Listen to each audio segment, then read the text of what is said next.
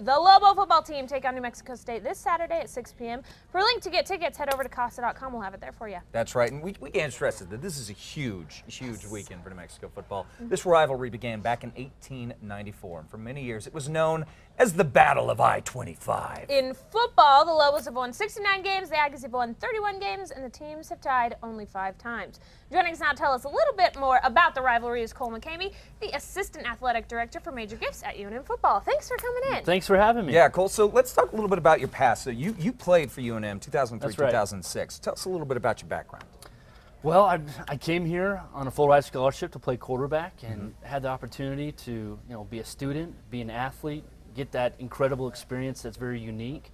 And what was really cool is we had a little bit of success too. Yeah. Went to 4 or 5 bowl games during that span, which was a lot of fun, lots of fans, sort of tried to build a football culture around here. Okay, that's great. Now, let's talk a little bit about the rivalry. Tell us about it. I mean, from a player's perspective, from somebody who actually works with Lobo Athletics. It's a big deal, just like you said. I mean, it's the biggest deal in the state. It's the biggest single sporting event from an attendance standpoint that's going to happen all year.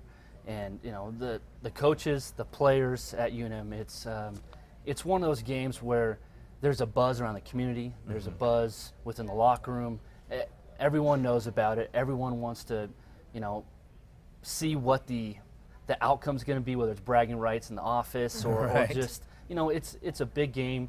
It's been going on for 121 years. Yeah. All right. So obviously you are a bit biased about it. You work in Lobo athletics. You've been on the field. Your take on this weekend? Aggies 0-3 coming into this game. So obviously they've got their work cut out for them with the Lobo football team. What is your take? What do you think we're going to see?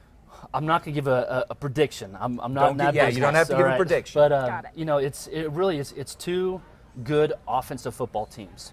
The Aggies 0-3 are really just a couple plays away from being 1-2, possibly 2-1, and UNM coming off a couple big wins, this season. So I mean, it's a game where there's never really a must-win game. Every win is a must-win game, but these 2 programs, it's really kind of getting over the hump. I mean, this would give UNM a winning record at 3-2, and this would give Aggies their first win of the season. So it's so important in so many different ways. You got it again, guys. This weekend going on. Tickets still available. UNMtickets.com. Is that the best way to get the tickets to the game? UNMtickets.com. Go Lobos. You can go down the ticket office at Wise Pies Arena, the pit.